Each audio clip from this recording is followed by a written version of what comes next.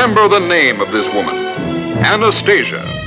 About her was woven one of the world's most fabulous conspiracies. And remember, whenever great motion pictures are talked about, they will speak of Anastasia and the three who gave it life.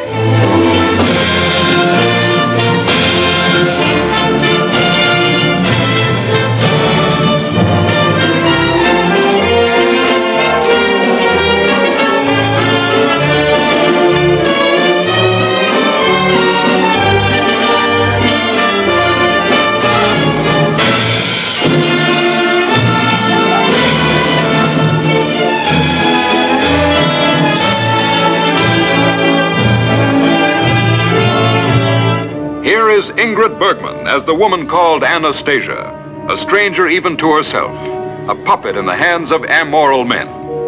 Yul Brynner as the arch-conspirator who snatched this mystery woman from the banks of the Seine to carry out his unscrupulous scheme. Anna! Anna, am I Anna? Why not Tamara or Lisa?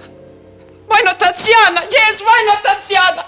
No, I don't want this. I want to be me. Whoever I am, I want to be me. I want someone to tell me, someone to accept me, someone. Helen Hayes as the woman who alone held the key to the success or failure of this fantastic conspiracy. Impostor!